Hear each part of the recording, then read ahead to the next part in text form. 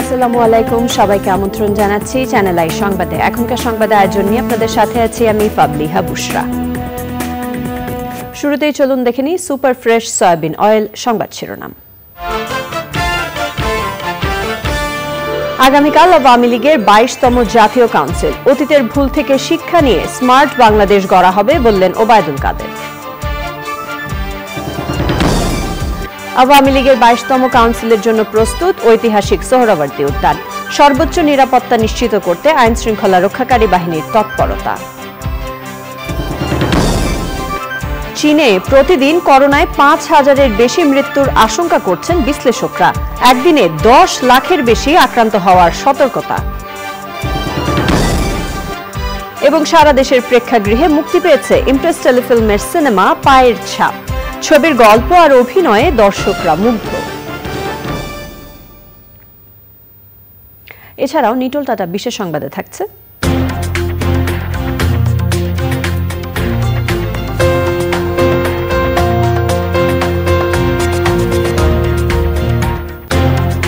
ভারতের প্রথম মুসলিম নারী ফাইটার পাইলট হতে যাওয়ার খবর।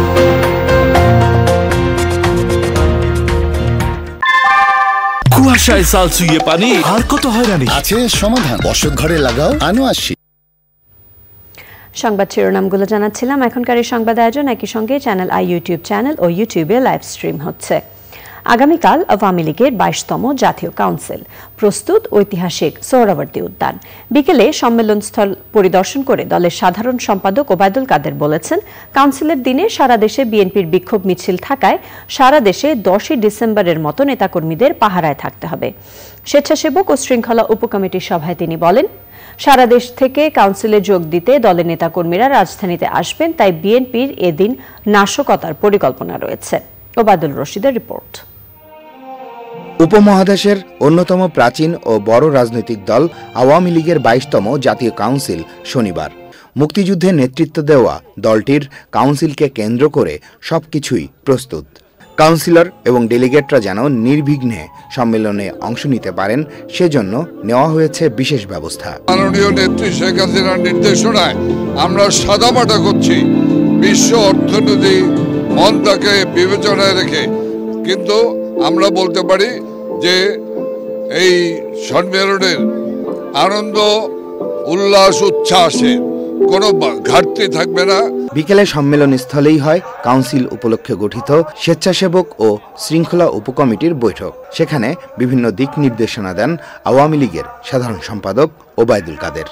আমরা শুনতে পাচ্ছি মফস্বলে বাংচুর, অগ্নিসংযোগ, তাদের এ ধরনের প্রোগ্রাম রয়েছে। আমাদের জাতীয় সম্মেলন হবে, বিপুল সংখ্যক নেতাকর্মী এখানে আসবে, কিন্তু তাই বলে আওয়ামী লীগ তার এলাকা খালি করে আমাদের লোকজন প্রস্তুত থাকে ওই 10ই ডিসেম্বর সতর্ক পাহারায়। আওয়ামী লীগের নৌকা প্রতীকের সাথে গর্বের পদ্মা সেতুর সমন্বয়ে দলের 22তম জাতীয় কাউন্সিলের মঞ্চ প্রস্তুত করা হয়েছে দ্বিতীয় অধিবেশনের স্থানও। Obaidul Rashid, channel I, Dhaka. এর আগে প্রেস ব্রিফিংয়ে আওয়ামী লীগের সাধারণ সম্পাদক ওবায়দুল কাদের বলেছেন, অতীতের ভুল ত্রুটি থেকে শিক্ষা নিয়ে জনগণের পাশে থেকে স্মার্ট বাংলাদেশ গড়ার বার্তা তৃণমূলের মাঝে ছড়িয়ে দিতে চায় আওয়ামী লীগ। দলের 22তম কাউন্সিলকে কেন্দ্র করে আওয়ামী লীগ সাধারণ সম্পাদক ওবায়দুল কাদের বলেন, বড় দলে কিছু সমস্যা থাকবেই, সে সবের মধ্যে থেকে দলকে এগিয়ে নিতে হবে। আগের মতো আগামীতেও বিএনপি আন্দোলনে ব্যর্থ হবে বলেও মনে করেন আওয়ামী লীগের সাধারণ সম্পাদক। নীলাদ্রি শেখরের রিপোর্ট। আওয়ামী লীগের 22তম জাতীয় সম্মেলনের আগে কেন্দ্রীয় কার্যনির্বাহী কমিটির বেশিরভাগ নেতাকে নিয়ে দলের সাধারণ সম্পাদকের সংবাদ সম্মেলন। বছর জুড়ে রাজনীতির মাঠে থাকা ওবায়দুল কাদেরের দলের সাধারণ সম্পাদক হিসেবেও এ দফার শেষ ব্রিফিং। সম্মেলনকে কেন্দ্র করে আওয়ামী লীগ সারা দেশ থেকে আসা নেতাকর্মীদের নতুন বার্তা দিতে চায়। এই সম্মেলনের মধ্য দিয়ে আমরা জাতিকে, জনগণকে এই বার্তাও দিতে চাই যে আমরা জনগণের জন্য রাজনীতি করি, আমরা জনগণের পাশে ছিলাম, জনগণের পাশে আছি এবং জনগণের পাশে, এবং আমরা পরবর্তী নির্বাচনেও জনগণের ম্যান্ডেট দিতে আমরা আমাদের ভুল ত্রুটি থেকে শিক্ষা নিয়ে আমরা স্মার্ট বাংলাদেশ গড়ার অঙ্গীকারে আমরা প্রস্তুত। ছাত্রলীগের সভাপতি থেকে শুরু করে দুদফা আওয়ামী লীগের সাধারণ সম্পাদকের দায়িত্ব পালন করেছেন ওবায়দুল কাদের। প্রশ্ন ছিল তার নিজের কাজের মূল্যায়ন নিয়ে।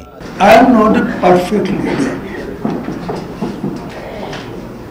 এবং আমি মনে করি মানুষ একেবারে পারফেক্ট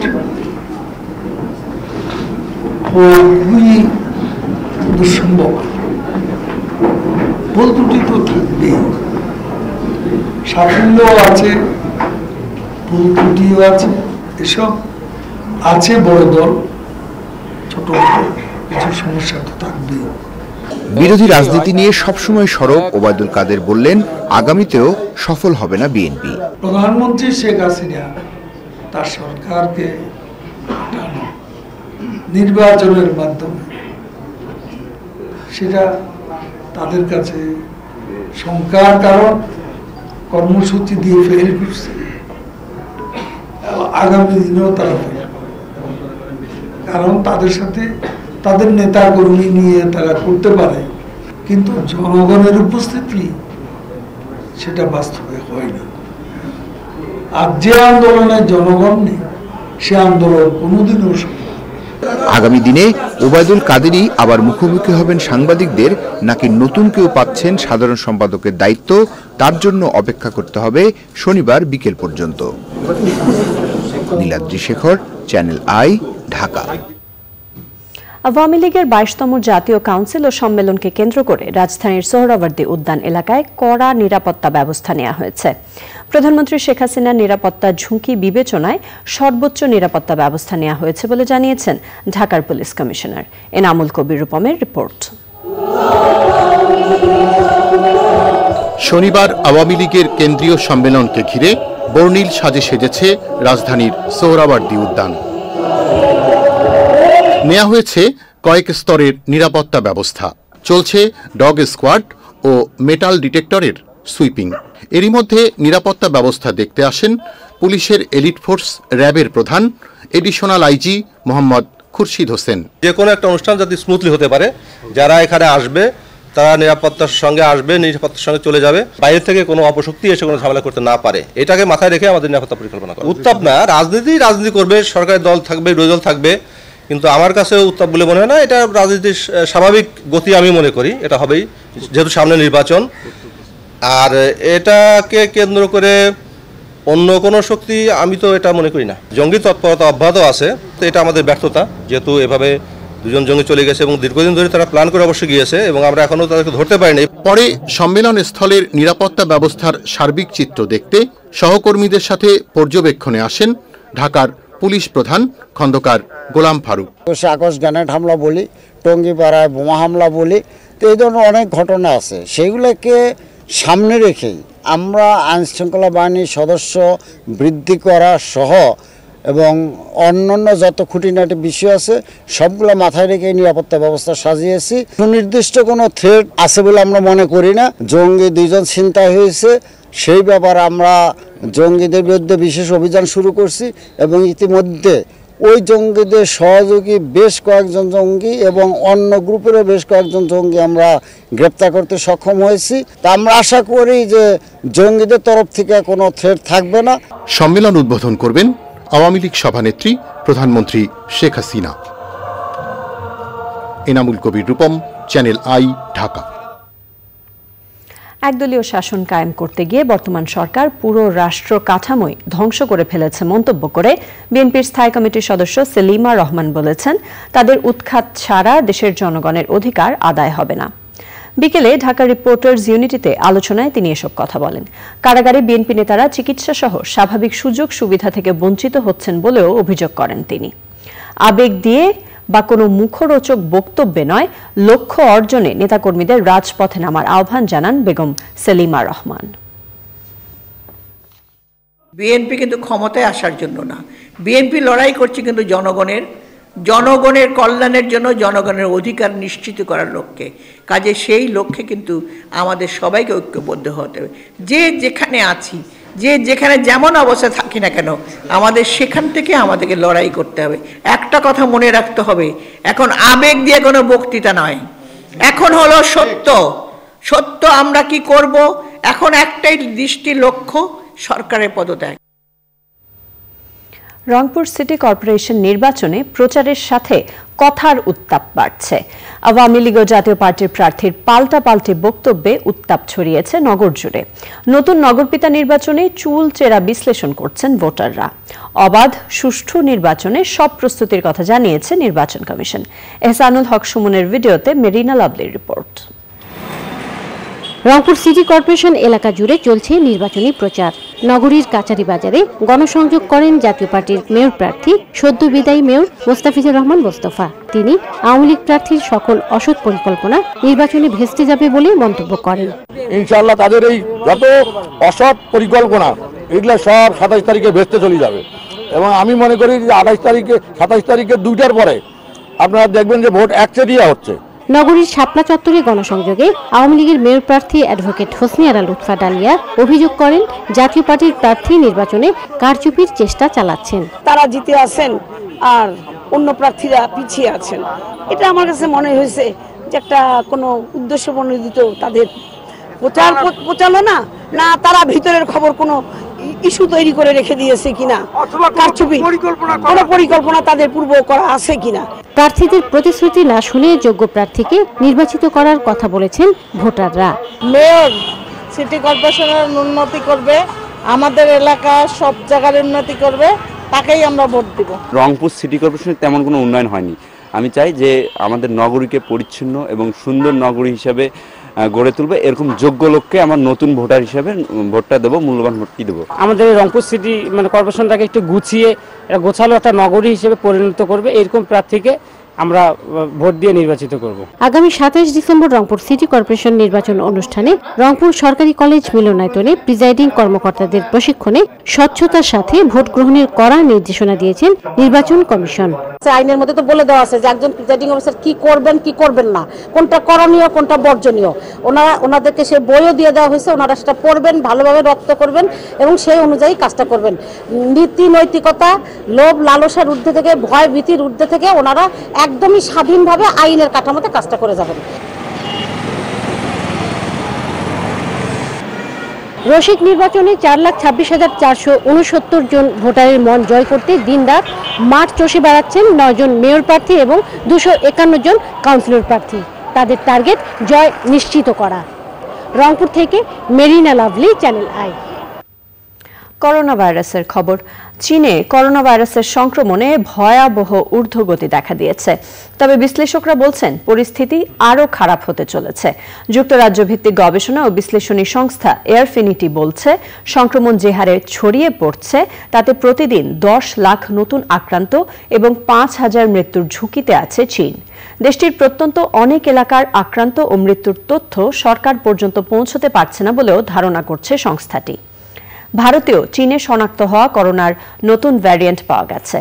সাউথ কোরিয়ায় 24 ঘন্টায় 68,000-এর বেশি মানুষের দেহে করোনা শনাক্ত হয়েছে, মৃত্যু হয়েছে 63 জনের। সারা দেশে প্রেক্ষাগৃহে মুক্তি পেয়েছে ইমপ্রেস টেলিফিল্ম লিমিটেড প্রযোজিত সাইফুল ইসলাম মান্নু পরিচালিত চলচ্চিত্র পায়ের ছাপ। একজন নারী তার মানসিক শক্তি, কর্মনিষ্ঠা, ধৈর্য আর সততা দিয়ে যে সাফল্যের শীর্ষে যেতে পারেন তা নিয়েই পায়ের ছাপ চলচ্চিত্র। ছবির গল্প আর অভিনয় মুগ্ধ করেছে দর্শকদের। শাকের আদনানের রিপোর্ট।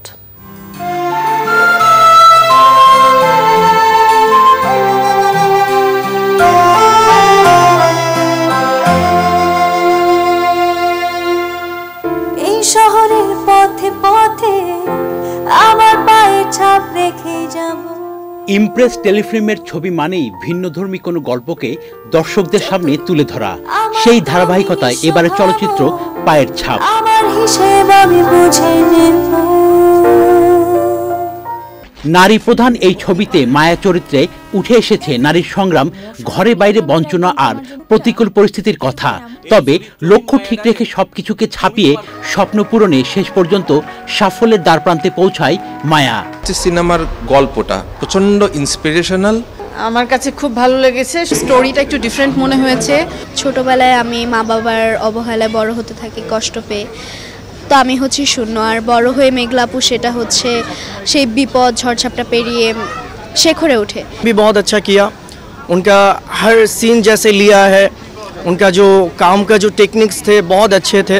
রাজধানীর বসুন্ধরা সিটির স্টার সিনেপ্লেক্সে পায়ের ছাপ ছবির অসাধারণ গল্প দেখে অনুপ্রাণিত দর্শকরা। গ্রাম থেকে উঠে আসা নারীদের যে বিভিন্ন সংগ্রামের মাধ্যমে প্রতিষ্ঠিত হতে হয়, এই ছবিতে মূলত এটাই দেখানো হয়েছে। প্রত্যেকেই এরকম স্ট্রাগল করতে হয়, প্রতিদিনই করতে হয়, আমাকেও করতে হয়। একটা বাঙালি মেয়ে যে কত কষ্ট করে সেটা এই ছবিতে আছে।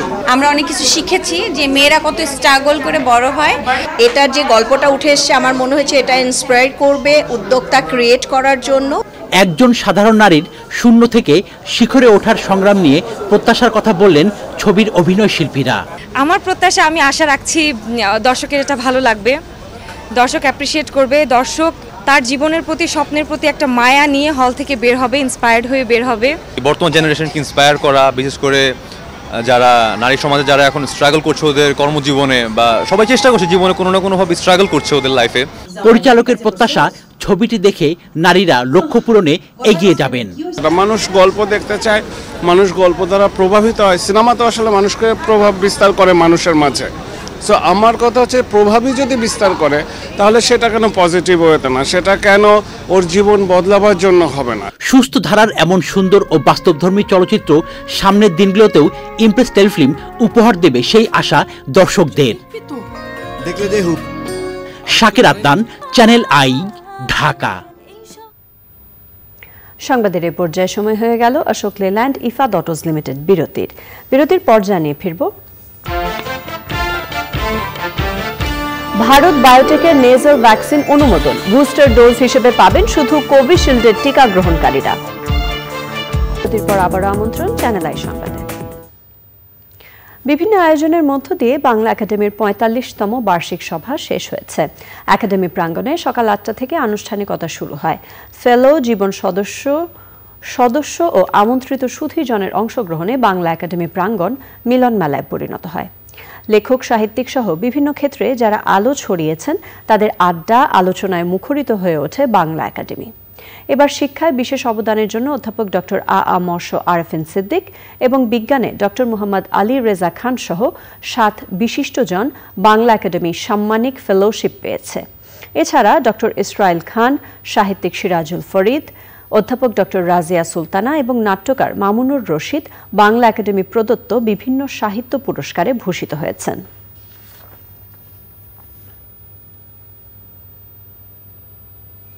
সাধ্যের মধ্যে স্বপ্নের ফ্ল্যাট বা প্লট কিনতে আবাসন মেলায় ভিড় জমান নগরবাসী।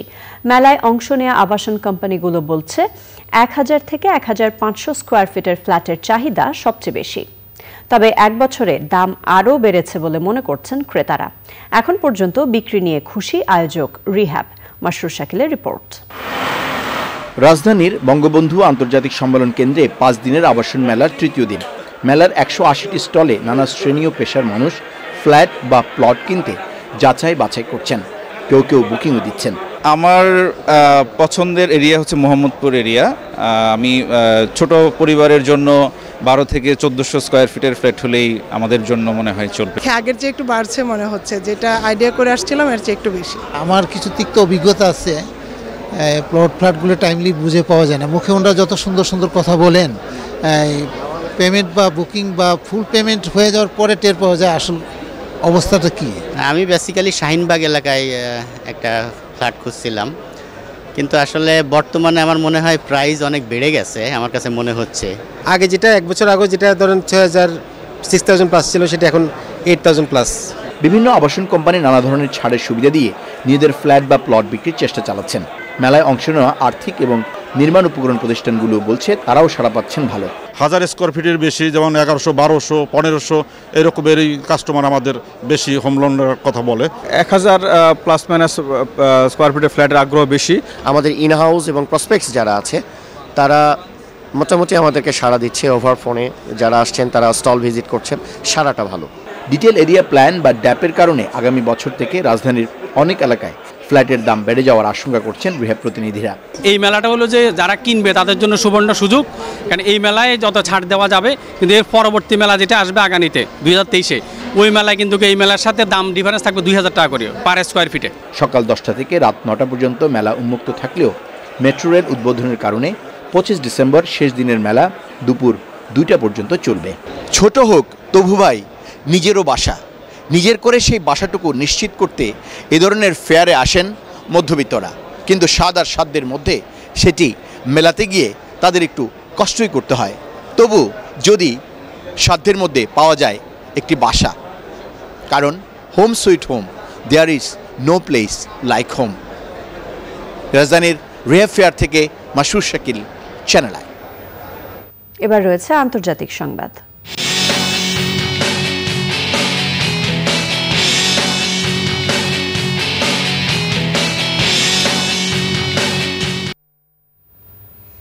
করোনা পরিস্থিতি নিয়ে ভারতের স্বাস্থ্য বিভাগ উদ্বিগ্ন।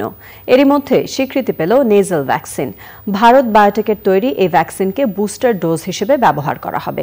প্রাথমিকভাবে বেসরকারি হাসপাতাল থেকে এই টিকা দেয়া হবে। কোভ্যাক্সিন বা কোভিশিল্ডের টিকা যারা আগে নিয়েছিলেন তারাই এই নেজাল ভ্যাকসিন নিতে পারবেন, তবে বিনামূল্যে দেয়া হবে না।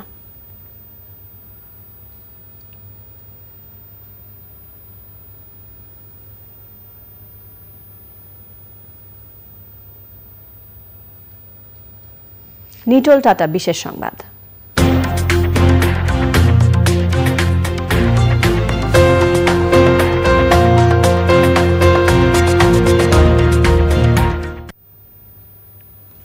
ভারতের প্রথম মুসলিম নারী ফাইটার পাইলট হতে যাচ্ছেন উত্তরপ্রদেশের মেয়ে সানিয়া মির্জা। ন্যাশনাল ডিফেন্স একাডেমির 2022 সালের পরীক্ষায় উত্তীর্ণ হয়ে এই গৌরব যাত্রা শুরু করতে যাচ্ছেন সানিয়া।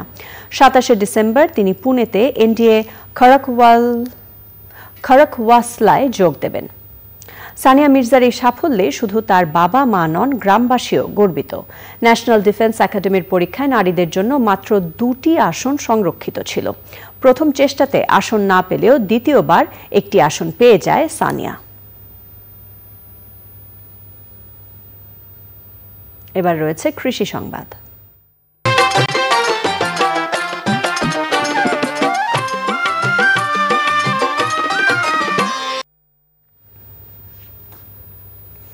দেশের ভোজ্য তেলের ঘাটতি কমাতে শরীয়তপুরের জাজিরায় উন্নত জাতের সরিষা আবাদ বাড়ছে। গত মৌসুমের তুলনায় এবার 415 হেক্টর জমিতে সরিষা আবাদ করেছেন কৃষক। শরীয়তপুর প্রতিনিধি এস.এম. মুজিবুর রহমানের রিপোর্ট। 2025 সালের মধ্যে দেশের ভোজ্য তেলের উৎপাদন 40% বৃদ্ধির লক্ষ্য সামনে রেখে কাজ করছে কৃষি বিভাগ। তারই অংশ হিসাবে জাজিরা কৃষি বিভাগ অধিক তেল উৎপাদনশীল সরিষার জাত বাড়ি 18, বাড়ি 14, বাড়ি 17, বিনা 4 ও বিনা 9 আবাদে উদ্বুদ্ধ করছে। আমি বাড়ি 14 শস্য করছি, এতে ফলন ভালো, এতে বিঘা 7-8 মণ করে শস্য হয়, এতে আমার লাভবান। প্রায় 7 বিঘা জমি আমি আলুটি করছি, বাড়ি 17। এটা আরও ফলন দেখা যায় যে গতবারের চেয়ে এবার খুব ভালো ফলন দেখা যায়। আমরা আগে যে সরিষার আবাদ করতাম তার চাইতে এখন যে নতুন জাত আবাদ করি, এই ধান বাঙালি আগে তেল হয়তো 3 কেজি আর এখন তেল হয় সেই সরিষা 4.5 কেজি। সরিষা থেকে আমরা যেমন খাবার তেলটাও পাইতেছি এবং এটা দিয়ে আমরা কৃষিখাতে লাভবান হইতেছে বিক্রি করে। জাতীয় ঘাটতি পূরণে মাঠ পর্যায়ে ব্লক ভিত্তিক বড় শস্য বিন্যাসের মাধ্যমে আগাম জাতের অন্তর্ভুক্তিকরণে কাজ করছে কৃষি বিভাগ। মাঠ পর্যায়ে ব্লক ভিত্তিক কর্মপরিকল্পনার মাধ্যমে বড় শস্য বিন্যাসে আগাম সরিষার অন্তর্ভুক্তিকরণ এবং সরিষার নতুন নতুন জাত বিস্তারে কাজ করে যাচ্ছি, যার ফলে ইতিমধ্যে গত বছর থেকে জাজিরা উপজেলাতে 415 হেক্টর জমির সরিষার অধিক আবাদ সম্পন্ন হয়েছে। এবছর জাজিরায় 2530 হেক্টরে সরিষা আবাদের লক্ষ্যমাত্রা থাকলেও লক্ষ্যমাত্রা ছাড়িয়ে আবাদ হয়েছে 2915 হেক্টরে। সরকারের মহাপরিকল্পনা অনুযায়ী 2025 সালের মধ্যে ভোজ্য তেলের 40% স্বনির্ভরতা অর্জনের লক্ষ্যে কাজ করছে কৃষি বিভাগ। তারই অংশ হিসাবে স্থানীয় জাতের চেয়ে অধিক তেল উৎপাদনকারী জাত ব্যবহারের মাধ্যমে ইতিমধ্যে জাজিরায় 15% আবাদ বৃদ্ধি পেয়েছে।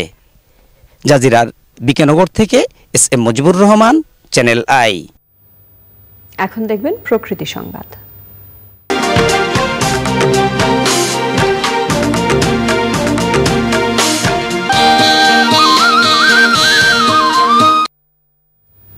বরগুনায় দরিদ্র অসহায় শীতার্তদের শীতবস্ত্র দিয়েছে প্রকৃতি ও জীবন ক্লাব। তীব্র শীত মোকাবেলায় কম্বল পেয়ে খুশি প্রত্যন্ত এলাকার মানুষ।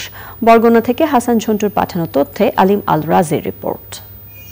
প্রতিনিয়ত দুর্যোগের সাথে লড়াই করে বেঁচে থাকতে হয় নদ নদী বেষ্টিত বরগুনার চরাঞ্চল মানুষের। প্রকৃতি ও জীবন স্বাস্থ্যসেবা কেন্দ্রের সহায়তায় জেলার বিভিন্ন এলাকায় দরিদ্র অসহায় মানুষকে শীতবস্ত্র দিয়েছে প্রকৃতি ও জীবন ক্লাব। চর খাজুরতলা, গুলিশাখালী, মাঝের চর, কেওড়াবুনিয়া, ঝোপখালী, হোসনাবাদ এবং তালতলিতে শীতবস্ত্র দেওয়া হয়। কম্বল পেয়ে খুশি এসব অসহায় মানুষ। প্রকৃতি ও জীবন ফাউন্ডেশন থেকে আমরা প্রতি বছরই যারা শীতের সিজন আসলে আমাদের শীতবস্ত্র বিতরণ করা হয়। আমরা সবাই এতে যারা সাধারণ মানুষ আছে, প্রতিবন্ধী, অসহায়, এতিম এবং যারা মুরব্বী বয়স্ক তাদেরকে দেওয়া হয় এবং তারা এইটা পাই অনেক খুশি। যারা কম্বল দিয়েছে তাদেরকে ধন্যবাদ, এতে আমরা অনেক খুশি। আমি খুশি হয়েছি আল্লাহর দরবারে। আমি একজন অন্ধ প্রতিবন্ধী, আমার দুইটা চক্ষু নাই। প্রকৃতি ও জীবন ফাউন্ডেশনের প্রকৃতি ও জীবন স্বাস্থ্যসেবা কেন্দ্রের এমন উদ্যোগকে সাধুবাদ জানিয়েছেন স্থানীয় জনপ্রতিনিধিরা। এই ধরনের আয়োজন আমরা চাই যে যাতে প্রতি বছরই যখন এই শীতের কষ্টে ভোগে, সেক্ষেত্রে আমাদের যদি কিছুটা হলেও লাঘব হয় এই কষ্টের, সেজন্য আমি এই প্রকৃতি ও জীবন ক্লাবকে ধন্যবাদ জানাই। প্রকৃতি ও জীবন স্বাস্থ্যসেবা কেন্দ্রের এই উদ্যোগকে সাধুবাদ জানিয়েছেন স্থানীয়রা। এমন উদ্যোগ অব্যাহত রাখার দাবিও তাদের। আলিম আল রাজি, channel I. Popular life insurance বাণিজ্য সংবাদ।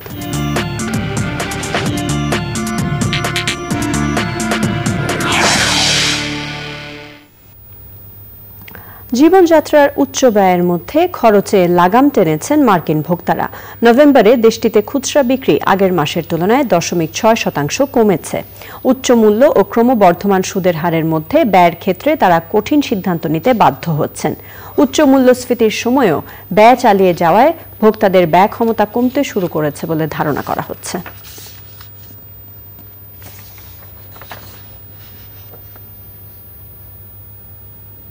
আবারও সময় হয়ে গেল Ashok Leyland Ifad autos limited বিরতির পর খেলার খবরে জানিয়ে ফিরব। বিরতির পর সাথে থাকার জন্য ধন্যবাদ সবাইকে। ঢাকা বিশ্ববিদ্যালয়ের অ্যাপিসি ট্রিপল-ই অ্যালামনাই অ্যাসোসিয়েশনের বার্ষিক সাধারণ সভা হয়েছে। প্রধান অতিথি ছিলেন ঢাকা বিশ্ববিদ্যালয়ের প্রো-ভিসি অধ্যাপক doctor ASM Maksud Kamal. Guest of honour ছিলেন হামিম গ্রুপের ব্যবস্থাপনা পরিচালক একে আজাদ। বিশেষ অতিথি ছিলেন ঢাকা বিশ্ববিদ্যালয়ের ইঞ্জিনিয়ারিং অ্যান্ড টেকনোলজি বিভাগের ডিন অধ্যাপক ডক্টর হাফিজ মোহাম্মদ হাসান বাবু এবং ইলেকট্রিক্যাল অ্যান্ড ইলেকট্রনিক ইঞ্জিনিয়ারিং বিভাগের চেয়ারম্যান অধ্যাপক ডক্টর আনিস আহমেদ। সভাপতিত্ব করেন অ্যাসোসিয়েশনের প্রেসিডেন্ট মাহফুজ আলী সোহেল। অনুষ্ঠানে 4 গুণীজনকে সম্মাননা দেওয়া হয়।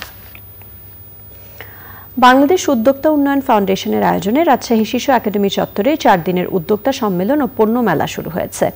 উদ্বোধন করেন রাজশাহী জেলা প্রশাসক আব্দুল জলিল।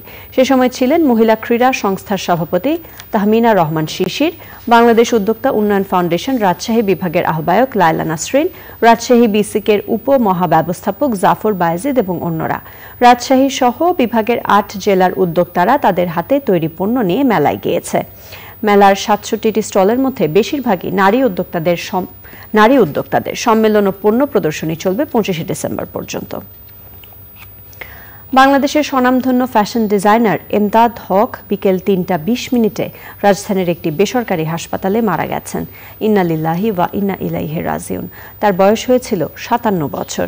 বাদ এশা পুরান ঢাকার উর্দু রোডে মরহুমের নামাজে জানাজা শেষে বনানী কবরস্থানে দাফন করা হয়। ফ্যাশন ডিজাইন কাউন্সিল অফ বাংলাদেশের সহসভাপতি খ্যাতিমান ফ্যাশন ডিজাইনার এমদাদ হকের ডিজাইন করা পোশাক দেশ ও দেশের বাইরে জনপ্রিয়তা পেয়েছিল।